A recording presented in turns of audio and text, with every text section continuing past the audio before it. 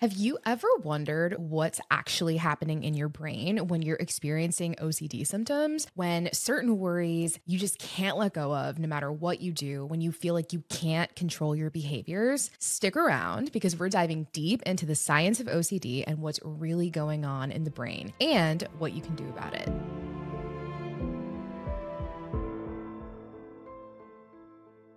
My name is Chatterjee. I'm a neuroscientist who studies the neurobiology of OCD and novel treatments, and I'm someone who has lived experience of severe OCD myself. I was debilitated for decades before receiving evidence-based treatment, which saved my life, and I am dedicated to not only studying how OCD works in the brain, but sharing it with our community so that we can understand what's going on and what we can do about it.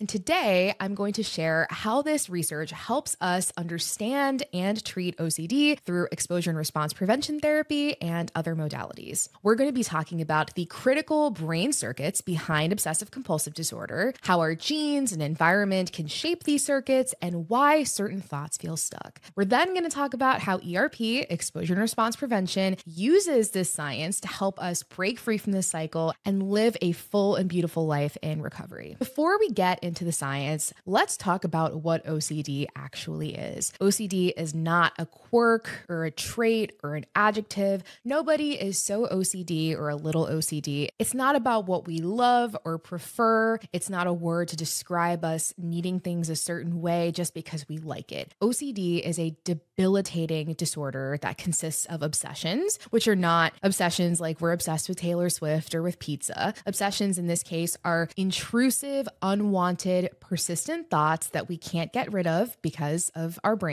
which we'll talk about later. And then we do compulsions, which are behaviors that we do not want to do. We don't want to have those thoughts we're having, and we don't want to do these behaviors, but we feel like we have to in order to make these thoughts go away. It is not a choice. At its worst, it can completely take someone's life from them. Intrusive thoughts can be about literally anything, any topic, especially taboo and harm themes that we don't talk about as much, but they're all OCD. They're ego dystonic. We do not agree with or like these thoughts. They just pop in our head, and we don't want to do these behaviors. At its worst, OCD can take over someone's life. And in my case, I was left completely housebound. I couldn't function. I couldn't do anything. And I was really fighting for my life. And treatment turned everything around for me. From the outside, living through how painful and horrific OCD can be is why I study the brain, why I try to understand how OCD works, and how we can intervene to treat it. What I love about neuroscience and biology is that when we understand this underlying brain machinery, we can not only help demystify how OCD works, but we can also debunk the myths and stereotypes of OCD because we can understand OCD as a biological condition that involves certain neural loops, and we can understand what influences said loops. So let's get into the neuroscience of OCD. We're going to start with the different brain structures that are involved in OCD. We get this information from human imaging studies as well as many preclinical cellular, molecular, systems level work in different species and models. So starting with the core structures in the OCD circuit, we'll start with the orbitofrontal cortex, or the OFC. It's right behind your forehead. The OFC is your brain's what's important center. It decides salience, what to pay attention to or what to worry about. In OCD, this region can overdetect or exaggerate potential threats or other forms of information that might not stick out to someone without OCD. For example, like I might be contaminated, or, oh, this horrible thought I had about someone means something about me, and it keeps sending these alarm bells. We also have a structure called the anterior cingulate cortex, the ACC. It's near the midline of your brain's frontal region, and the ACC typically monitors conflict and error. When it's hyperactive, it can more consistently signal the feeling of something's off, and it can fuel anxiety or distress or an urgent need to resolve the doubt or uncertainty or fix something or check something. And then buried deep deeper in our brain, we have a structure called the striatum, which is part of the basal ganglia. The striatum influences habit formation, and it modulates the go actions, doing something, and no-go when we inhibit our actions. In OCD, it can get stuck, which could then drive unwanted repetitive behaviors. Once the orbitofrontal cortex, the OFC, calls something highly important or salient, like for example, an intrusive thought about harming someone that you don't actually resonate with, but your OFC is telling you is important because it's so distressing and scary and it can't filter that out as well, or maybe a doorknob that you fear is contaminated, or the mole that you found on your shoulder could be cancer. The striatum then compels us to perform as ritual, whatever that compulsion is, mental or physical, like rumination or seeking reassurance or hand washing again and again and again. Then we have the thalamus, which acts sort of as a relay station. It funnels sensory and cognitive information upward, and overactivation of the thalamus or poor gating of the thalamus here can mean that intrusive thoughts keep passing through to conscious attention and reinforces the cycle of OCD. Thus, we tie that all together into the cortical striatal thalamic cortical loop, the CSTC loop. Then we get into neurotransmitters and chemicals that facilitate communication between these brain regions and the cells in these brain regions. One of the most popular neurotransmitters, neuromodulators that you've probably heard of is serotonin. It's typically known for things like mood regulation. In the case of OCD and just broadly, serotonin helps modulate how strongly signals get passed in this loop. And dysregulation can mean amplified alarm bells. Think of serotonin like a volume knob, turning things up and down in your brain. And serotonin receptors exist in many parts of the brain. So when we're treating things with serotonin-related medications, we're turning things up and down very broadly across the brain. Then we have something called dopamine, which you've probably also heard of in the context of motivation. Related to OCD, dopamine is extremely involved in behaviors and specifically repetitive behaviors.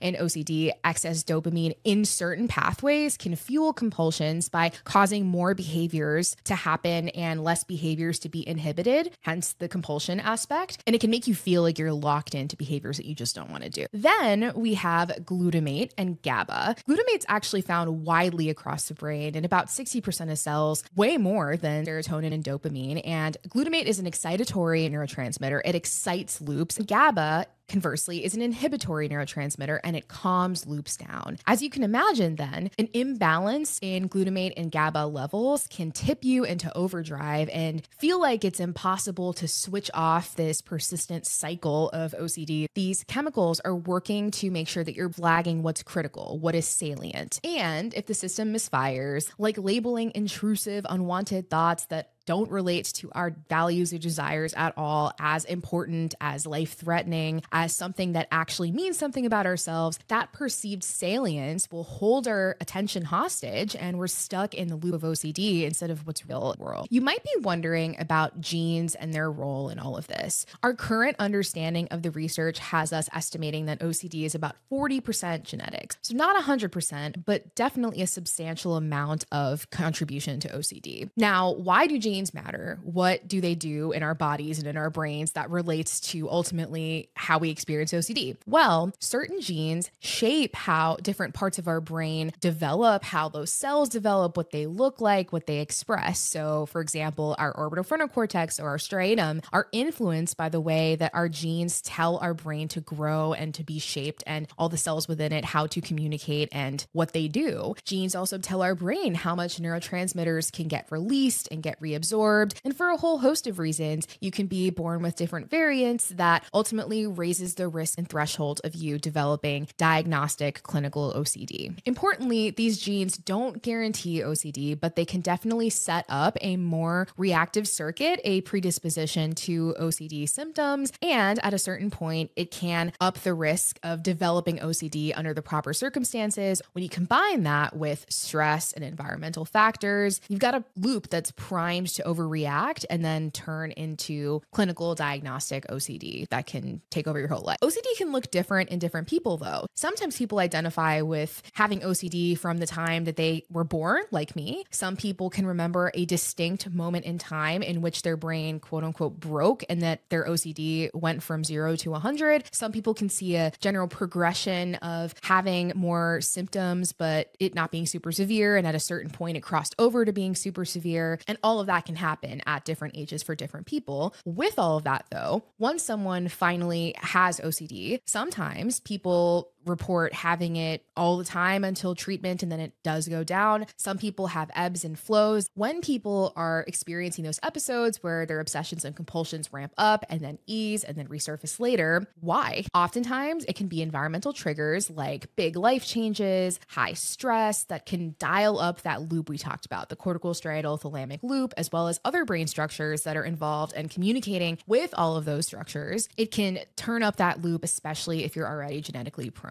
And in other times, when you're in calmer phases of your life or you're more supportive environments, those factors might reduce or not flare that circuit's overdrive as much. So it can ebb and flow. That is totally normal. And that's just a response of your brain to your life. So if your genes are predisposed to a hypersensitive orbitofrontal cortex or striatum, then intense situations like exams, new jobs, illnesses, breakups, hard things just may throw them into overdrive. And once that loop is lit, you'll probably notice more potential threats as super salient and super important. The same thoughts that didn't distress you before are now distressing you, and nothing's changed except for your brain's reaction to those thoughts. That's our high level understanding of why symptoms can appear and fade and then return if new stressors come along. There are many hormones such as cortisol that can further amplify brain activity. Picture pouring gasoline on a fire. If your salient signals were already on high alert, can turn them into a blaring siren. So that's all the science of what's going on in our brain when we're in the thick of OCD. But what can we do about it? The amazing news is that while your brain can change in a direction that perhaps might cause you distress and pain, like going from not having OCD to having OCD, you also can change your brain in treatment and recovery through a concept that maybe you've heard of called neuroplasticity. On a high level, that means that our brains are able to change themselves in response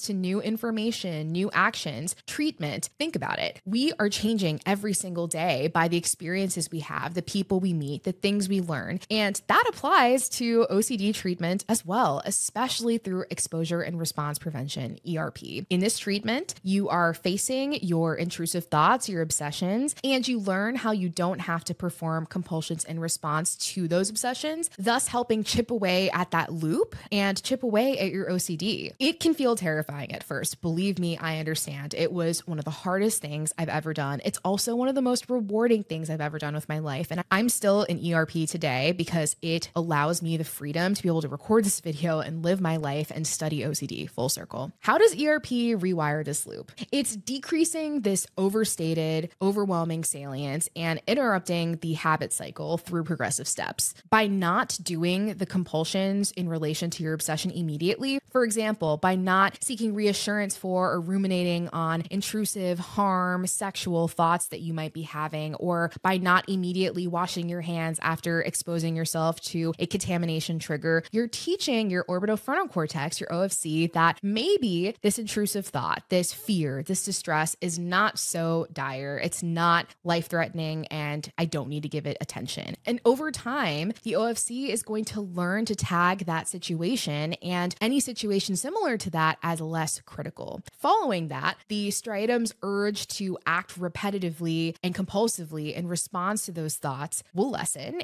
and then the thalamus will stop flooding our attention and our physiological signals with that same alarm. Normally, performing those compulsions provides temporary relief to us. Otherwise, why would we be doing it? Thus reinforcing that obsession and compulsion cycle. But with ERP, you stay with that anxiety, shame, fear, stress, disgust, whatever the feeling is that drives drives your obsession. You let that feeling peak, which is very hard. I completely understand. I'm still doing it, but it's the best thing we can do. When we let it peak for the first time, we're able to watch it decline, and we're able to see that we can tolerate that high level of distress without doing compulsions. Our circuit is now learning that it doesn't need that ritual, that compulsion, that behavior to be safe. Trained, specialized ERP therapists guide you gradually, like a ladder of challenges, so that you're not jumping straight into the deep end, into your scariest, most horrendous situation. And repetition of these exposures and building up your skill set helps reshape how your brain can ultimately categorize risk, the tolerance of those feelings, and then it lets the system relax more quickly than it would before. It is important to know that ERP isn't curing OCD. It's not magically erasing all of our intrusive thoughts. It's a lifelong skill that trains your brain to handle them differently. You're building resilience. You're building trust in yourself. You're able to see that even if an intrusive thought arises, the intrusive thought doesn't have ultimate power over our actions anymore. We do, through ERP, through evidence-based treatment to support OCD. That's all about what we know about OCD, but there's so much more to learn. We have so much more to understand more deeply how this circuit is acting, all of the different contributors to the circuit, how OCD develops in people, what is the tipping point by which people develop OCD, perhaps in different people, it can look differently, and what are better ways that we can intervene to treat this horrific, debilitating disorder. Also, what are more ways that we can make existing treatments like ERP more effective and accessible to everyone? We are doing so much work as a field to answer all of those questions and more. In humans, we are working to develop better technology to be able to more deeply scan people's brains and watch them in real time, track them over years to track development, response to treatment, and all of things. Because as it stands, scans do not diagnose OCD. We're able to see differences in groups of people with versus without OCD, but we cannot identify OCD in a person. That would be amazing. So we're working on developing that. We're working to understand things on more of a cellular and molecular level. What looks different in people with OCD, and how does that contribute to developing and treating the disorder? We're looking at novel treatment options, different drugs, different neuromodulation techniques, non-invasive technology to modulate how the brain's working, better targets for deep brain stimulation surgery, and so much more to help expand our toolkit for treating OCD and to make ERP even more tolerable and easy to do for people to take that leap of faith when ERP can feel so hard at the beginning. We're looking at genes. We're looking at genome-wide association studies to find more common variants that help us understand what people in OCD have that people without OCD don't have. We need far more people in those studies, and it's going to be years of work to get there, but we are doing it. Ultimately, that can help us understand how our brain is forming, how those influence OCD in the brain, and provide us with new therapeutic targets. Also, because not everyone's OCD looks the same, future treatments hopefully will customize things like ERP based on a person's unique brain activation pattern or genetic profile. The idea is precision medicine, precision psychiatry, so that we can customize treatment to the individual and tackle the exact node in the circuit that is giving people the most trouble. Even though we have a long way to go to more fully understand how OCD works and how to treat it, the good news is that there are decades of research that consistently show that ERP can be so effective and life-saving for so many people. Yes, OCD can still ebb and flow, but there's so much power in knowing that you can train that loop. You can build your tools and your skills to calm that overactive salience and ultimately live a life of freedom, not trapped so much by intrusive thoughts. Even if and when you relapse or you're experiencing times when OCD is harder than other times, remember the upward spiral. You are never meeting OCD at the same point that you met it before. You are always meeting it with more skills, more information, and more trust within yourself that you've done it before, you faced it before, and you can face it again. So main takeaways from this: remember the OCD loop, the overactive orbitofrontal cortex, the striatum, the thalamus,